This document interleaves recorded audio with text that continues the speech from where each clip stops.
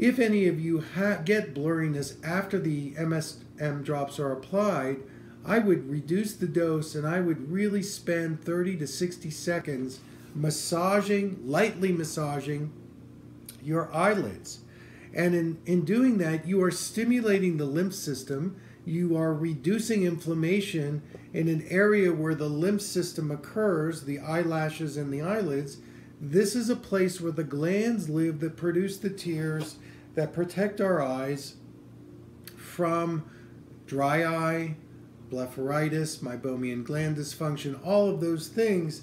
And if we're doing screen time, like all of us are doing, especially into the evening, if we can keep our eyes moisturized and hydrated, we're going to keep them healthy, and they're not going to age as quickly.